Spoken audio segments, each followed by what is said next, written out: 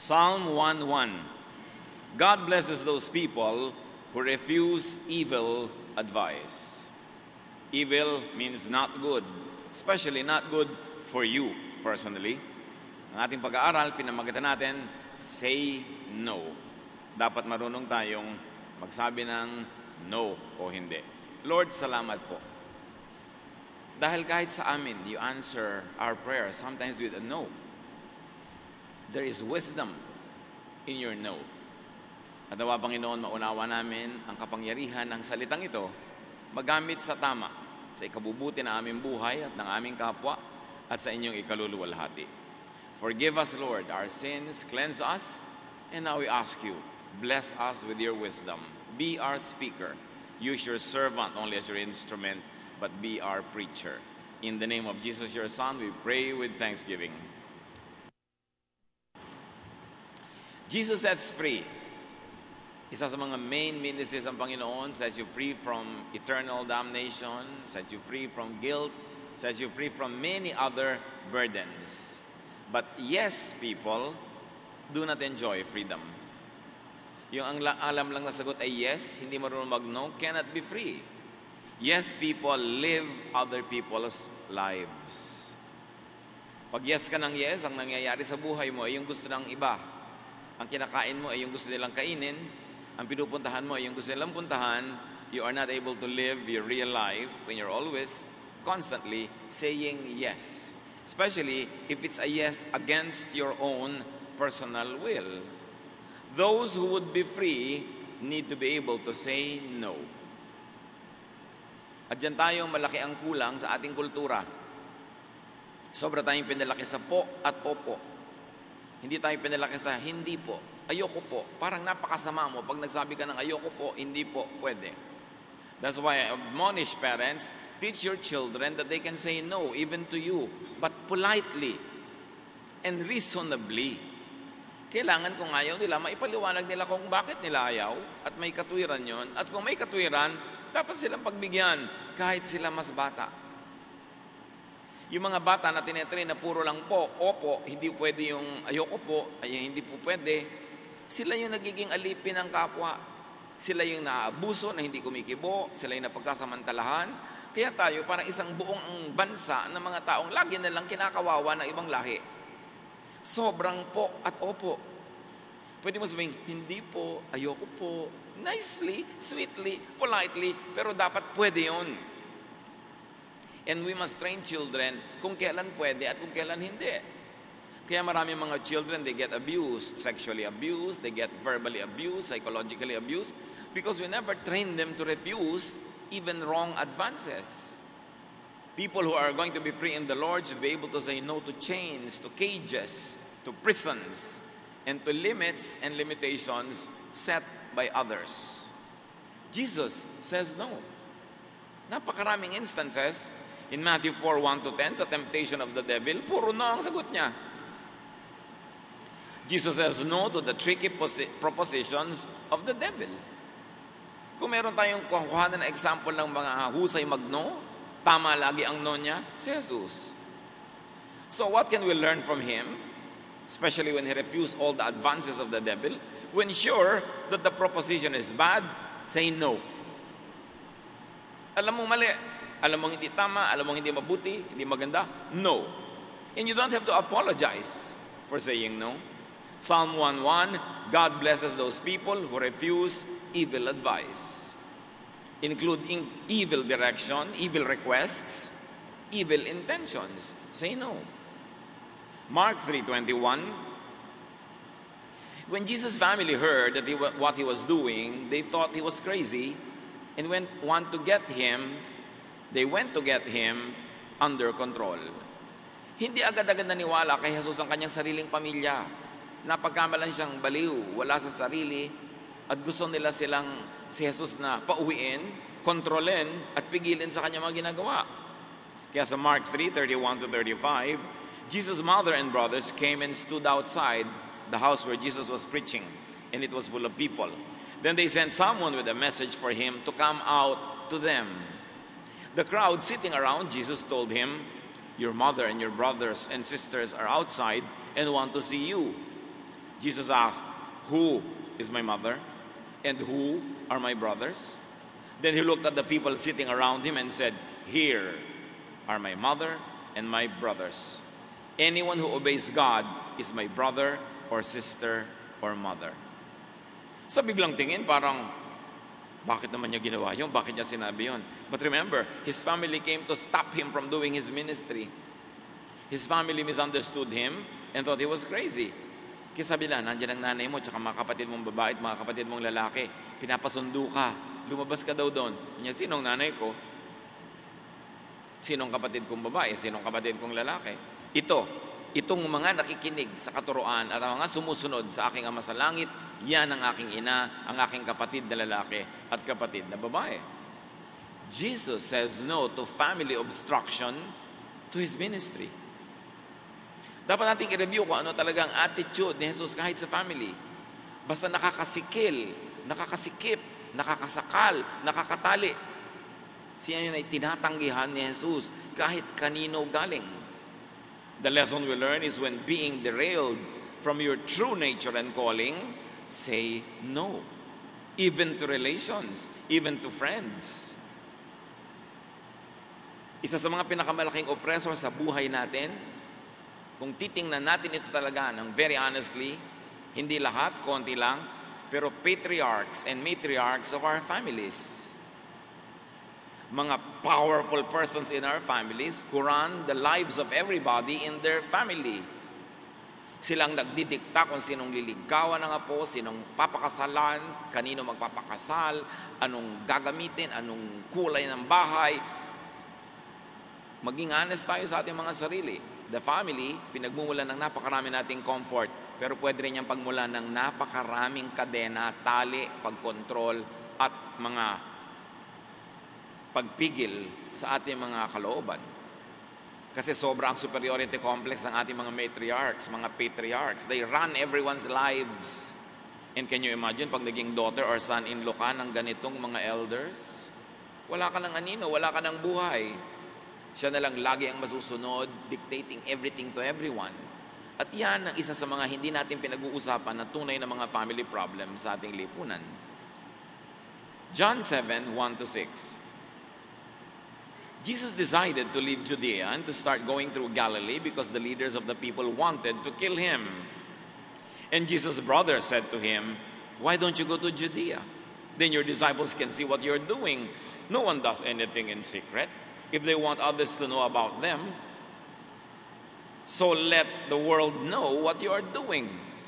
Even Jesus' own brothers had not yet become his followers. Jesus answered, "My time has not yet come." Umiiwas si Jesus sa Judea dahil gusto siyang patayin ng mga tao doon.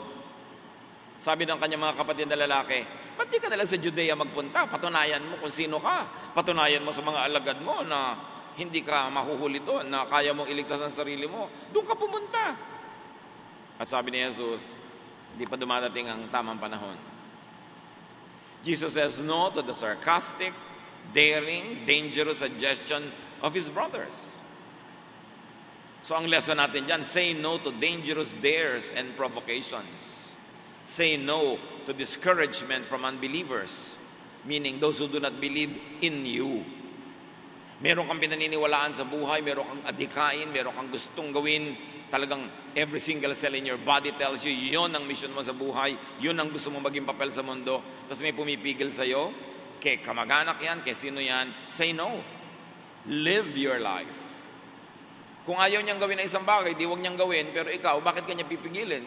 Gawin niya sa buhay niya, yung gusto niyang gawin sa buhay niya, pero ikaw, dapat gawin mo yung gusto mong gawin sa buhay mo. Matapos mo itong pag-aralan, suriin, at nalaman mo namang hindi masama, walang mali. Dapat hindi ka papigil. Liba nilang bata ka pa, formative years, kulang ka pa sa karunungan, sa karanasan, dapat kang papigil sa magulang, pero dumadating ang panahon na magulang ka man ay pinapawalan mo na ang iyong anak kasi dumadating na siya sa edad na alam na niya ang kanyang ginagawa. At sasabihin mo pang mali ang ginagawa niya, pero alam niya ring mali yun. At choice niya yun. Hindi natin pwedeng idikta sa kapwa ang gusto nating mangyari sa buhay. Yung utak mo dapat umandar sa sarili mong katawan, sa buhay mo. At kung pinapakinggan tayo, ang payo natin ay hinihingi, pinapahalagahan ng iba, di tsaka sila ma-influence. Pero yung gagamitan mo ng pressure, Pipilitin mo ang iba na mamuhay ayon sa iyong kagustuhan para sa kanila, saklaw na yon ng Diyos. At hindi nga yun sinasaklaw ng Diyos. Binibigyan pa tayo ng free will. Napaka-importanting makita natin kung paano tayo na-oppress sometimes ng very close family ties. Ipinagmamalaki natin yan. We have close family ties. Pero gaano karaming gapos, tali, kadena ang ibinibigay sa atin ng close family ties na yon. It's good to have close family ties if we're going to use it to edify each other, to build each other up, para magtulungan tayo na umasenso, lumago, lumaki ang pagkatao. Pero yung para sikilin, kulungin, itali, maling gamit yun ng family ties. Jesus sets free. Pagka sinasabi sa ng kaibigan mo na umaabuso sa iyo, humihingi sa iyo, nanggagamit sa iyo, tapos sasabihin niya sa iyo, that's what friends are for, hindi mo yun friend. Pagka hinihingan ka, tapos sasabihin sa iyo, that's what friends are for, dapat bigyan mo ko, hindi mo yun friend. Ang dapat nagsasabi ng that's what friends are for, yung nagbibigay.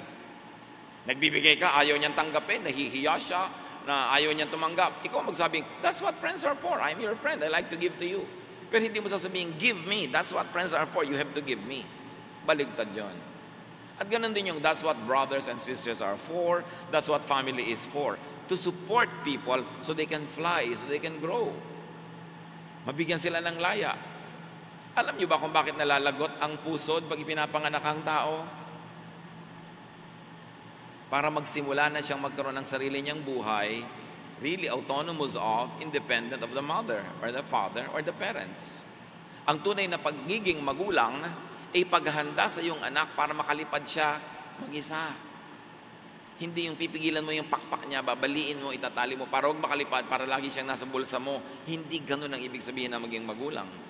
Kaya ang Diyos na lumikha sa atin, pag ipinanganak ka na, nalalagot na yung pusod. Hindi dapat isama ng magulang ng ina yun na, ay, isama ng loob, ay, nalagot na yung pusod ng anak ko. Sabi niya, wow, yan nakalooban ng Diyos na unti-unti, dahan-dahan, makatayo siya mag-isa, makagawa ng mga pasya na mag-isa, at tuturuan ko siya habang bata siya. Lahat ng alam ko, ibibigay ko sa kanya. At kung kailangan ko siyang paluin, kailangan ko siyang kontrolin, dahil bata pa siya, para matutunan niya, gagawin ko. Pero dumarating ang panahon na binibitawan mo at pinapalaya ang isang ibon na anak mo para makalipad din siya. Hindi mo lagi siyang ibe-baby. Napakahalaga na maunawa natin yung Christian freedom. Freedom in the Lord. Na ang pagiging maka-Diyos ay hindi laging oo ng oo sa lahat ng umaabuso, kumukontrol, kumakawawa sa iyo. Si Jesus nagbigay ng halimbawa that you can say no. Mark 8:11-13. The Pharisees came out and started an argument with Jesus. They wanted to test him by asking for a sign from heaven. Jesus groaned and said, "Why are you always looking for a sign? I can promise you that you will not be given one." Then he left them. Pinoprovoke, pinipilit ng mga Pharisees si Jesus na makipagtalo sa kanila at patunayan na siya nga ay anak ng Diyos sa pamamagitan ng paghihimala. Sabi ni Jesus, hindi ko kayo bibigyan ni isang himala.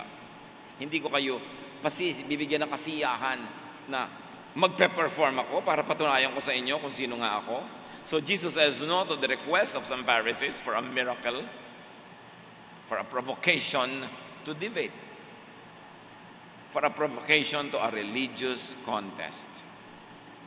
Another lesson from Jesus, say no to needless demands for you to prove yourself. Sige nga, kung magaling ka nga, gawin mo to. Kung matapak ka nga, suntukin mo siya. Sige nga, kung talagang mahusay ka, tumalon ka sa building, gawin mo to, gawin mo yon. Hindi kailangan gawin yon. Hindi kailangan patulan. Especially in the religious context, laging merong nangangantsaw. Sige nga, kung magaling ka nga sa Bible, sagutin mo nga itong tanong ko. O ganito, makikipagdebate. Hindi kailangan patulan. Useless makipagdebate. Kasi ang nakikipagdebate, ang kanyang position, gusto niyang i-defend, gusto niyang manalo. Kaya kahit magbigay ka sa kanya ng argumento, hindi niya papakinggan yun. Ang isipin niya kung paano gigibain, paano tatalunin yun. Kasi sa debate, gusto ng taong manalo. Kaya hindi nakikipagdebate, dapat ang mga anak ng Diyos. Kasi yung kausap mo, kahit anong debate ang gawin mo, hindi mo yun mako-convert. Hindi yun makikinig. Kasi ang goal niya, manalo.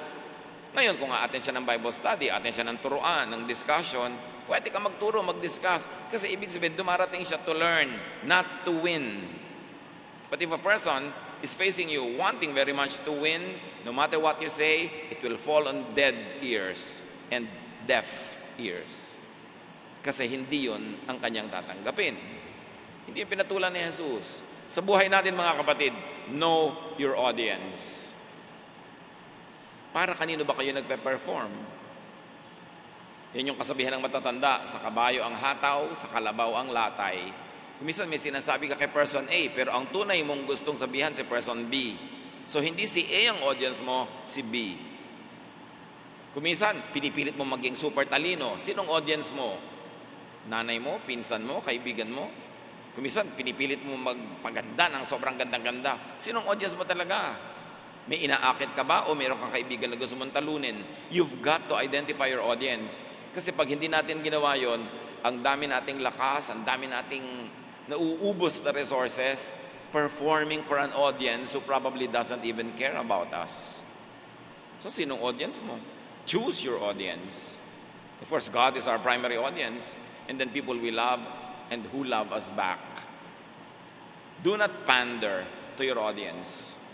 Huwag tayong magpasikat kahit kanino at huwag nating i-perform yung gusto nilang mapanood.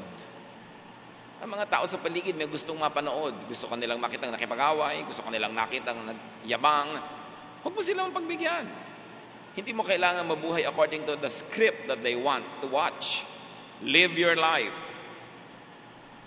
And if people don't like you, they will go away. That's fine.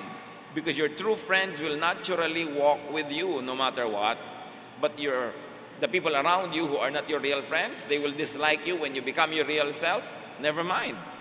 Dahil kung ang magugustuhan lang nila ay pag-fake ka, hindi maging totoo ka, mawala sila because meron ka rin magiging kaibigan kung ano yung totoo ka. Galatians 1:10, I am not trying to please people. I want to please God.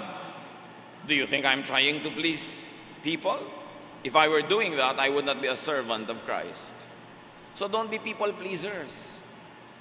Do what you know what pleases God and do what is true to you, what you like. And if people like it, salamat. If they don't like, we both lose. Pero hindi mo kailangan laging may gawin para sa kasiyahan ng iyong audience kahit ikaw mismo nagdurusa na ginagawa mo yun. Ang unang-una, you should be true to yourself because that is being true to God who created you. Do not be a mindless people pleaser.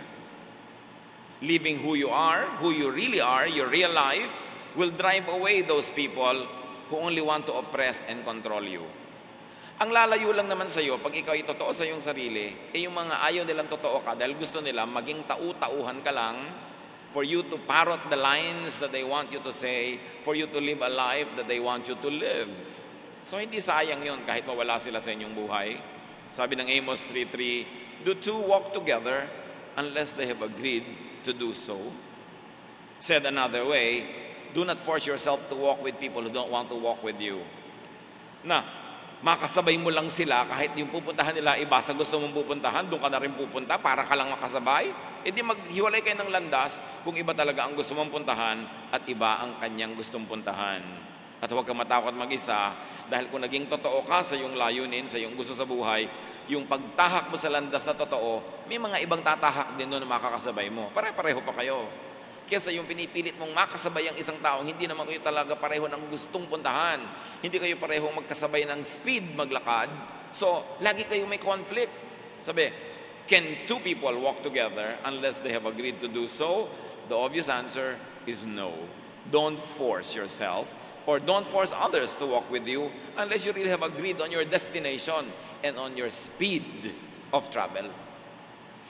Iisa ang buhay, ang iksi-iksi ng buhay, uubusin mo pa sa pagsunod sa gustong puntahan ng iba, tapos yung gusto mong puntahan, mamamatay ka na lang, hindi mo pa napupuntahan. Dapat maging tapat sa tunay nating pagkatao, kagustuhan, at mga layunin, at papel na ibinigay sa atin ng Diyos. Mark 10:35-38. James and John came up to Jesus and asked, Teacher, will you do us a favor? When you come into your glory, please let us sit at your right side and the other at your left. Jesus told them, you don't really know what you're asking. Dalawang alagad. Sabi, dun po sa kaluwalhatian nyo, meron kaming request. Kami magkapatid, ang paupuin nyo sa inyong kanan at kaliwang tabi. Gusto nila yung places of honor. Sabi ni Jesus, hindi nyo alam ang hinihingi nyo. Jesus says no to a vain request. And sometimes, we encounter such requests in our lives. Gusto magpasikat ng dalawang magkapatid, gusto nila katabi nila si Jesus. Sa buhay din, maraming gustong gumamit sa atin para magpasikat. Especially kung ikaw ay medyo may pera-pera, medyo maganda-ganda ka, o medyo sikat-sikat ka ng konti. Laging may mga gustong gumamit sa'yo. Ang dami-daming gustong kumuha sa'yo na ninang, kahit hindi ka naman kilala, hindi pa nga alam ang spelling ng pangalan mo, dahil lang mapera ka. No? Ang daming gustong kumuha sa'yo na ganito at ganon. Nung araw, meron akong kilala. Tumatanggi siya pag kinukuha siyang ninang, lalo't alam niyang hindi naman sila close. Parang gusto lang siyang gamitin. Tumatanggi talaga siya. Marami nagtampo. Bakit? Masama daw tanggihan niyang humihingi yung gusto kang gawing ninong? Bakit masama? Anong gusto niya? Anong kailangan mo sa akin? Bakit mo ako gustong gawing ninong? Para regaluhan kita? Para maipagmalaking mong ninong ako? Para mailagay mo sa imbitasyon ng kasal yung pangalan ko? Pampasikat? Hindi nga tayo magkaano-ano. Ngayon lang kita nakita, gusto mo akong gawing ninong? Yung mga ganun, say no. Kung sasama ang loob niya, sorry, di sumama ang loob. Kesa naman, nandun ka, bihis na bihis ka, regalo ka. Bakit ba ako nandito? Nagre-revolusyon yung kalooban mo sa ginagawa mo, pero dahil pinagbigyan mo sila, hindi mo ngayon pinagbigyan na yung sarili. Say no to a vain request. Even of loved ones. Even of children. Alam niyo, ang pinakamagaling makapang-blackmail pagka hindi kayo nagbantay, mga bata at matatanda. Kasi emotional yung blackmail na yun Mapapayas ka. Proverbs 22:15, folly is bound up in the heart of a child, but the rod of discipline will drive it away. Sabi ng bata, gusto kong lumipad, gusto kong gumanito, gusto ko ng ganung laruan. Palo, gusto mo? Hindi po, tumahimik ka dyan. Yan naman yung sabi ng Bible. Marami daw kabaliwan yung mga bata. Pag sinunod mo ng sinunod, naku, kawawa ka. Yan ngayon ang bagong hari at reyna ng mundo mga bata. Kasi ang mga magulang ngayon sobrang indulgent. Sumasamba sa paanan ng mga anak. No? Yung mga anak sobrang mga spoiled, lahat na lang inilagay, binigay. Pero sabi ni Balagtas dyan, pag-ibig anak ko ay aking nakilala, di dapat palakihin ang bata sa saya at sa katuwaan kapag namihasa, paglaki walang hihinting ginhawa. Pag pinalaki mo na spoiled, naku, lalaki na hindi maganda yung karakter, nakakainisan ng iba, tamad, sino matutuwa? Lugi ang ganun mga bata. Kaya sabi, eto pamalo, gusto mo? Hindi po, well, behave. Ibibigay ko sa iyo yung tama, pero yung mali, no. Kailan marunong mag-no? Mga magulang, dapat sanayin nyo ang inyong mga anak sa no answer nyo. Kasi pag yes kayo ng yes, akala nila gano'n ang mundo. Tapos paglaki nila, paglabas nila sa mundo, ang daming no, hindi sila sanay. Hindi sila na-practice. Kaya maliit na problema, palalakihin nila. Sabi na naman ni Balagtas, munting sulirani, mamalaking dala, dibdib palibasay, di gawang magbata. Ay bago sa mundo'y sa isang kisap mata, ang tao ay mayroong sukat ipagdusa. Dapat daw pinapractice ang mga bata na ma-frustrate, mabigo, pinapractice na hindi nila kukuha ang lahat ng gusto nila kasi yun naman ang totoong buhay. Kailangan silang ihanda doon. Say no to vain and foolish requests. Say no to users. Yung alam mong ginagamit ka lang, yung ang sakit-sakit na ng ulo mo, samahan mo naman ako sa kabilang ilog. Masakit ang ulo ko. Mawala din yan, samahan mo ako. Anong mawala? Masakit na ang ulo ko Masamahan lang kita kahit na yung ulo ko dito sakit-sakit na. Don't say yes to those things. Yung napaka selfish requests, yung sila lang ang makikinabang pag umuo ka. Don't say yes. Kailangan naninindigan ka sa ganun. Marunong kang manuri. Sabi ni Jesus, be innocent as doves, but be wise as serpents. Kailangan, hindi ka nagpapauto. Hindi ibig sabihin ng makadiyos, uto-uto. Kailangan wise ka. Marunong ka magbigay sa tama, pero marunong ka mag-no sa tama. Matthew 20:20. Hindi pa sapat na yung magkapatid, humihiling na sila ipaupuin sa magkabilang panig ni Jesus. Dumating pa yung nanay. The mother of James and John came to Jesus with her 2 sons. She knelt down and started begging him to do something for her. At yung pala yun, yung mga anak ko po, paupuin nyo sa inyong magkabilang kaliwat kanang tabi. May niling-niling pa ito ha, at may begging-begging. Of course, Jesus said no. Jesus says no to a dramatic, emotional plea. Kasi blackmail yan. Mga kapatid, hindi ko mo iniyakan kayo, yes na kayo. Hindi ko mo lumuhod, nagbakaawa, yes na. Kung yung inilalapit nila ay talagang dapat no, kasi sila maglupasay, magtumbling, gumulong, lumipad, no pa rin yun. Hindi yung pag lumaglag na ang luha, hindi mo naman no. Dapat marunong ka mag-no. Itong babaeng to lumuhod pa. Jesus says no to a vain intercession and to a vain intercessor.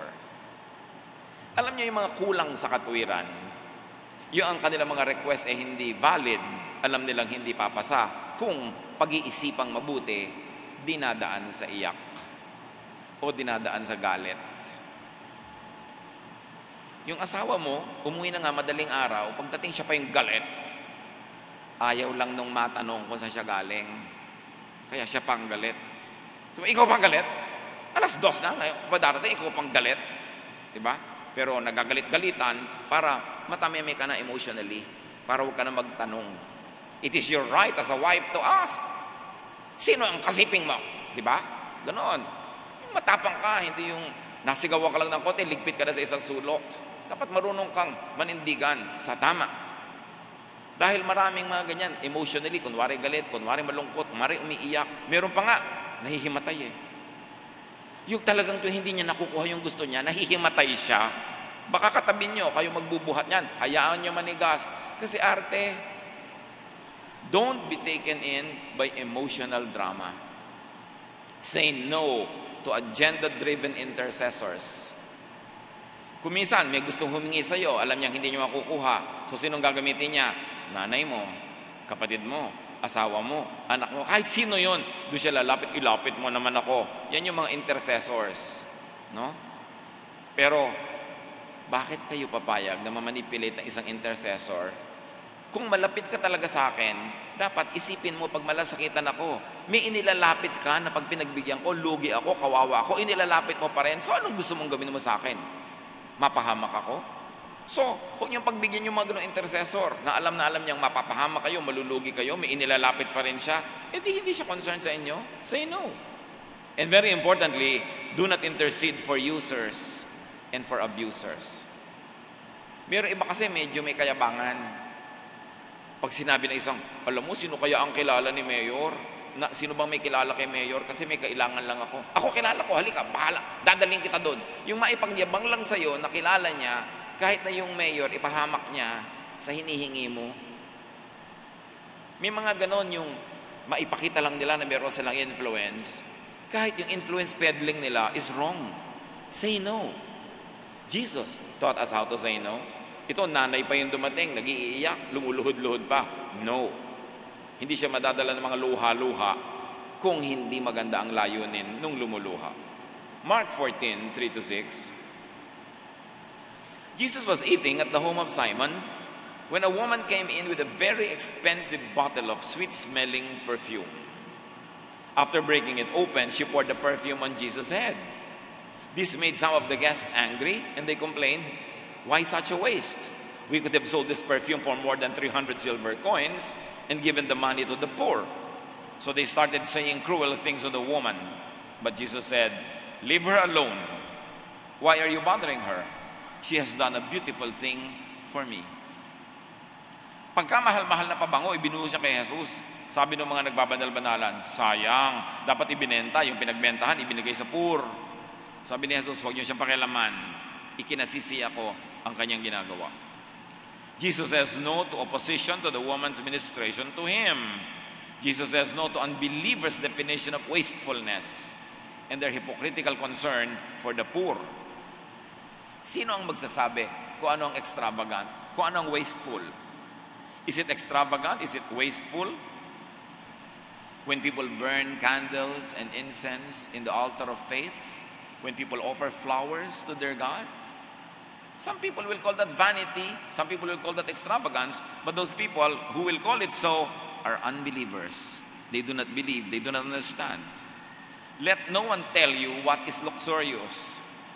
Mayroong magsasabi sa iyo, o bakit ganyan ang binibili mo, bakit ganyan ang kinakain mo, bakit yan pinapamalengke mo? Lalo biyanan kumisan, yan ang mahilig magsabi niyan. Sobrang loho na yan. Well, you know what is good for you and for your children. At kung tama yung biyanan mo, sundin mo, tama po kayo nanay, ibahin ko na lang. Pero kung alam mong hindi tama, kailangan mo yon, hindi mo kailangan sumunod. Pero ipaliwanag mo ng mabuti, politely, nicely. You can say no, but politely, nicely, diplomatically, but you can say no. Isang magandang training yan talaga kahit sa ating mga bata. Hindi naman kung managnono, galit na agad, padabog. You can say it sweetly and nicely, but firmly. Say no to impositions on and frustrations of your values. Yung mahalaga sa'yo, mahalaga sa'yo Sasabihin ng babae, mahalaga sa akin na ibuhos ko to kay Jesus. Bakit pinipilit nyo ibigay ko sa mahihirap? Di kayo magbigay kayo sa mahihirap. Gusto nyo pala Ito ang gusto kong gawin Para sa akin, ito ang devotion ko sa Kanya. Ito ang pagtanaw ko ng utang na loob. Yung aking very expensive gift na perfume. At sabi ni Jesus, kahit saan pa man, mapag-uusapan ng babaeng ito dahil ikinalugod ko ang kanyang ginawa. So what is wasteful? What is extravagant? Sino magsasabing, walang kwenta yung pangarap mo na maging dentist, walang kwenta yung pangarap mo na maging artist, maging musician. Kung may kwenta sa'yo di may kwenta yun. At hindi mo dapat baliwalain yung mahalaga sa'yo dahil lang sa iba ay baliwala yun. Sino pa ang maninindigan para sa may kwenta sa'yo, kundi ikaw? Kung mahalaga sa'yo, di mahalaga. Kung natatakot ka sa ipis, may nagsasabi sa'yo, ipis lang natatakot ka? Sa natatakot ako Ikaw hindi ka natatakot. Sige, magbulsa ka namang ipis. Magtago ka namang ipis sa bag mo. Pero ako natatakot, so huwag mong tagalin yung takot ko. Hindi pwedeng i-impose natin sa iba yung sarili natin. Bakit malidilim lang ng kwarto, natatakot ka? Ako hindi. Di ikaw, kung mag-iilaw, pero ako mag-iilaw. Hindi mo kailangang idikta sa iba kung ano yung mahalaga sa'yo. Kasi ang bawat tao, may iba-iba talagang pinanggalingan, pinaghuhugutan, at paroroonan. So do not be controlled by people's to-me-ness. To me, that's not important. Therefore, it should not be important to you. Ganon. To me, hindi naman nakakatakot ang dilim. Dapat di ka rin matakot. To me, puro to me. Ikaw pala yan, di ikaw, buntot mo, hilahin mo. Pero huwag mong ipahila sa akin ang buntot mo, kasi buntot mo yan May iba akong buntot ko na ako ang ihila, na hindi ko rin ipapahila sa'yo. Very important to have this kind of autonomy and independence from other people's control. Luke 10:38-42. Nagpunta si Jesus sa bahay nila Martha at Mary na magkapatid. Si Martha busy-busy sa kitchen, si Mary nakikinig sa turuan na iniisip ng iba, pang lalaki lang makinig dyan, dapat sa kusina ang babae. Sabi ni Martha kay Jesus, kukonsintihin nyo ba yung kapatid ko na yan na nakaumpok sa mga lalaki? Sabihin nyo, go to the kitchen where women like us belong. Ang dami-daming gagawin. At sabi ni Jesus sa Luke 10:38-42, Mary has chosen the better thing. It will not be taken away from her. So Jesus says no to Martha's imposition on Mary. Kahit siya yung ate. Jesus says no to Martha's misunderstanding of women's role in the ministry and in society. And on Martha's misunderstanding of what's important. Sa kanya, ang mahalaga makapaghain ng masarap na pagkain, makapag-ayos ng kusina, maganda ang hain. Kay Mary, ang mahalaga makinig sa turo ni Jesus. Sabi ni Martha, mahalaga sa akin ang kitchen. Sabihin mo sa kapatid ko, pahalagahan din niya yung kitchen. Sabi ni Jesus, sa kanya, mahalagang matuto. Actually, mas mabuti yon. So, huwag mo siyang pilitin. Say no to limitations on personal growth set by tradition, by other people's opinions and beliefs, even by so-called authority figures. In that case, si Ate Martha. Pero sabi ni Jesus, no. Gusto mo magkusina, ikaw na lang. Martha will stay here with the men because she likes to learn. Do not limit people according to your opinions, according to your beliefs. Nung araw, ang mga magulang hindi nagpapaaral ng mga anak na babae, babae ka naman, manganganak ka lang, mag-aalaga ka lang ng mga bata, huwag ka na mag-aral. Kasi sa kanila, ganun dapat. Mabuti na lamang at marami nang nakalaya sa ganung pananaw. Dapat apply to me-ness. To me, dapat mapakaasim ng sinigang. Hindi yung sinigang kong niluto ang maasim. But to you, ang sinigang mo dapat matamis. Sige, di sinigang mo. Magsigang ka ng sinigang mo. Sisigang ko ng akin. Hindi natin ini-impose sa iba ang ating mga paniniwala. Lalo sa mga bagay na hindi naman moral yung issue, hindi naman heaven and hell ang nakataya. Luke 11:27 to 28. While he was saying this, a woman in the crowd raised her voice and said to him, "Blessed is the womb that bore you and the breasts that nursed you." But he said, "Blessed rather are those who hear the word of God and obey it." Nagtuturo si Jesus, meron isang babaeng biglang pumapel, sa niya, "Blessed ang sinapupunan na nagsilang sa'yo. Blessed ang mga dibdib na nagpasuso sa'yo, na nag-nurse sa'yo." Referring to Mary. Blessed ang nanay mo. At sabi ni Jesus, "Blessed rather are those who hear the word of God and obey it." Jesus rejects the notion of blessedness as being a family franchise, as being based on blood relations, and extend it, blessedness, as a racial or national privilege. Kay Jesus, blessedness is personal. Kung yung nanay ko nakikinig sa salita ng Diyos, sumusunod siya, edi blessed siya, pero hindi siya blessed dahil lang nanay ko siya. Hindi siya blessed dahil lang kapatid ko siya. Hindi siya blessed dahil lang pinsan ko siya. Kung personally siya ay nakikinig sa Diyos at sumusunod sa Diyos, yun ang pagiging blessed. So say no to people's undeserved claims to privilege, sometimes at your expense. Kung mo pinsan mo, kung mo kapatid mo, kung mo hipag mo, ang dami-dami na nilang iaabusuhin in your name, especially kung may konti kang name, say no to that. Ang hirap-hirap mo na gumawa ng pangalan, ng reputasyon, na igalang ka sa iyong profesyon, magkaroon ka ng konti man lamang na anino at timbang, tapos aabusuhin ang lahat ng mga kamag-anak mo, kapatid niya ako, pinsan niya ako, mga ganon. Huwag kang pumayag na ganon. Say no to being used and abused by relations.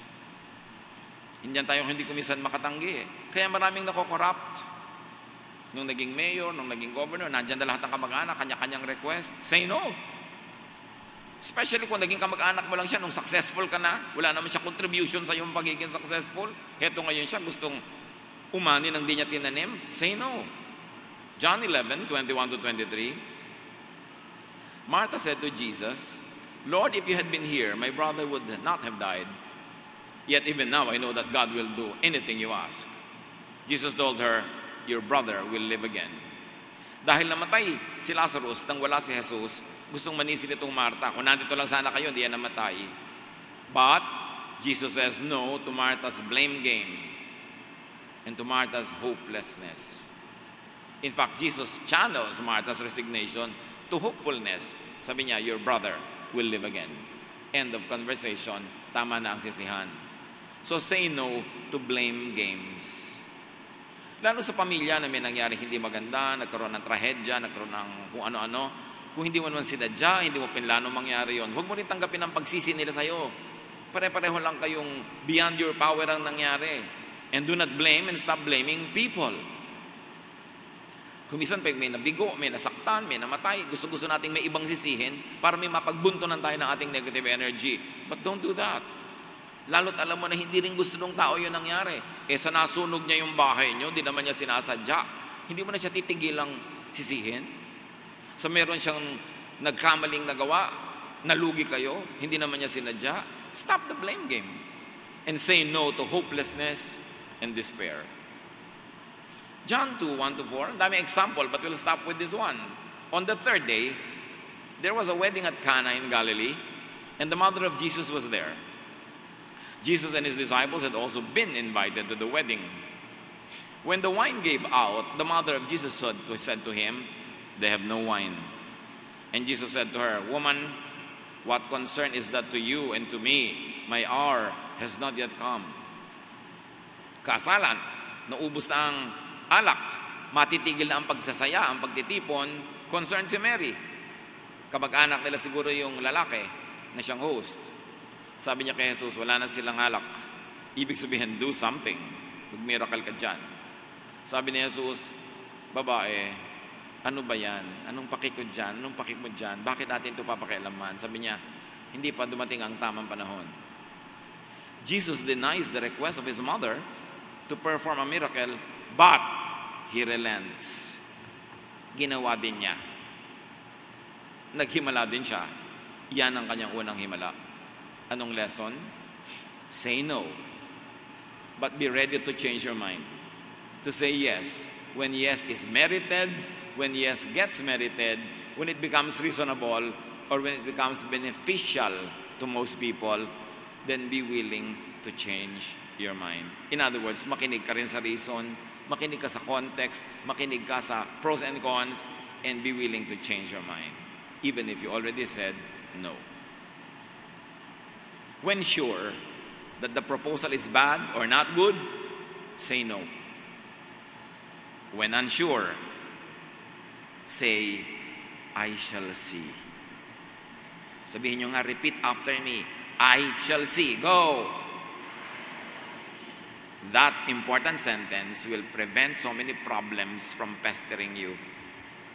Isa pa. 1, 2, 3. Masterin nyo yan.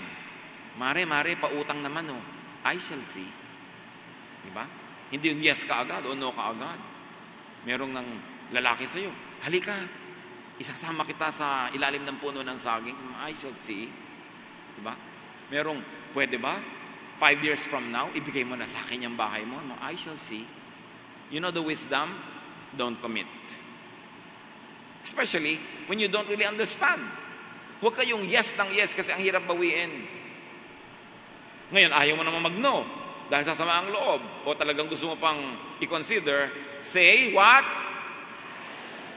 Masterin nyo yan. Iiwas kayo yan sa napakaraming problema sa buhay. Kasi maraming napahamak dahil nag-yes agad. Don't be quick to say yes. Don't be quick to commit yourself. At kung napasubo, kumawala. Napa-yes ka. Napag-isip-isip mo, ano ba itong nagawa ko? Bakit ako nag-yes? Tawagan mo agad, textan mo agad. Naku, binabawi ko na yung yes ko. Kasi inaantok lang ako kanina. Kailangan bawiin mo yon. Hindi ka papayag na nakatali ka dahil lang nag-yes ka. Proverbs 6:1-5. At ito yung pag-guarantee sa utang ng iba. Nag-guarantee ka, pumirma ka. Kung hindi siya makabayad, di ikaw magbabayad. My child, suppose you agreed to pay the debt of someone who cannot repay alone. Then you are trapped by your own words. And you are now in the power of someone else, yung nagpautang. Here is what you should do. Go and beg for permission to call off the agreement. Do this before you fall asleep or even get sleepy. Save yourself just as a deer or a bird saves itself from hunters. Sabi ko nun, napao ka, nag-guarantee ka, pumirma ka. Naku, bawiin mo agad. Huwag ka muna magpahinga, huwag ka munang matulog. Kailangan palayain mo ang sarili mo dahil na-realize mo na na-trap ka pala eh. Parang ibon na na-realize niya, na-trap siya. Yung usa, na-trap siya. Kakawala yan, pipiglas. Yan ang gawin mo kung napasubo ka, ngayon nakatali ka. At nakataya ang iyong kinabukasan dahil sa isang mong oo. Kaya may mga lumalapit sa akin, ha? May mga invitation na ang kasal. May mga ninang na, Pastor, para pong nagdadalawang isip ako sa pagpapakasal. Cancel, anak! Cancel right now! Immediately! Paano po nakalabas ang imbitasyon? Dahil lang may imbitasyon na, itutuloy mo? Nakuha na po yung mga ninang. Dahil lang nakausap mo na yung mga ninang. Kung hindi ka talaga decided, call off the engagement. Get out of it. Buhay mo nakataya. I will understand. Pang magulang ko po, baka ako pagalitan. Mga magulang mo ang dapat mag-support sa iyo eh. Dahil ikaw yung nagbabago ng isip, mahal ka nila, gusto ka nila makalaya. Ba't ka nila pipilitin? Dahil lang nakakahiya? Ano bang mahalaga? To save face o to save you from a lifetime mistake? So kung mawala kayo, kung talagang sa palagay nyo, nasakal kayo, nagkamali, get out of it. Ecclesiastes 5:2, do not be quick with your mouth. Do not be hasty in your heart to utter anything before God and before people, if I may add. Church, remember this. At huwag muna kayo mag-isip na lunchtime na. Mahaba pa to. Do not make commitments when emotional, when angry, when sad, when happy, when afraid. Kasi malamang, hindi matino ang desisyon nyo. Huwag kayong gagawa ng commitment that costs more than 5,000 pesos or more than 2 weeks of commitment pagka kayo ay emotional. Baka hibang lang kayo nun. Kaya yung mga hibang na hibang sa pag-ibig, ibinibigay lahat ng kanyang mga alahas, mga pera, bank account, tapos biglang isang araw nagising na hindi pala in love, sising-sisi. Don't make important decisions when you're emotional. Sabi ng matatanda, nung uso pa yung naglalakad ng walang sapin sa paa, nakayapak, pag nakatapak ng tinik, lumulubog sa paa mo. Ang naglalakad ng marahan, kung matinik ay mababaw. Ang naglalakad ng matulin, kung matinik ay malalim. Say no to invitations, to impositions, to manipulations that you do not like. Niyayaya ka mag-abay sa kasal, ayaw mo talaga. Ito yung iniisip mo na stress ka, say no. But if you have to say no, tune it to the sound of a near regret. Yung no na parang halos nagsisisik at ayaw mong ino, pero no pa rin talaga. Flavor it with some sweetener. Try not to send people away empty-handed. Halimbawa, gusto kang kuhanin abay sa kasal o ninang sa kasal. Sa sulu sa sulu gagawin. May kalayuan ng konti. Ayaw mo talaga.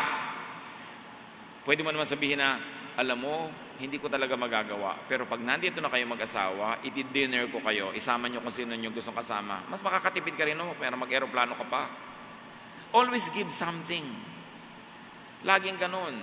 Halimbawa, meron siyang gusto sa iyong kunin, inuutangan ka ng 100,000. So mo, alam mo, hindi ka na mapapautang ng 100,000.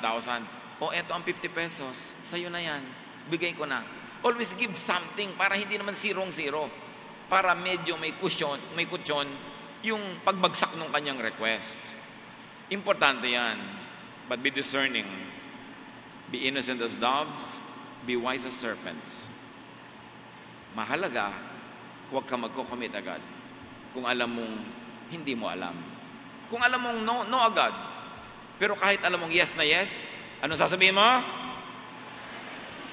Because it will give you time to think about it. At kung ikaw ay pa-religious, pa-banal, ano sasabihin mo?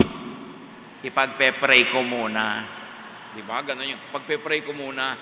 Yan ang mga sinasabi nung ayaw mag-commit. Mga kapatid, be free because Jesus wants you free. Say no if you have to.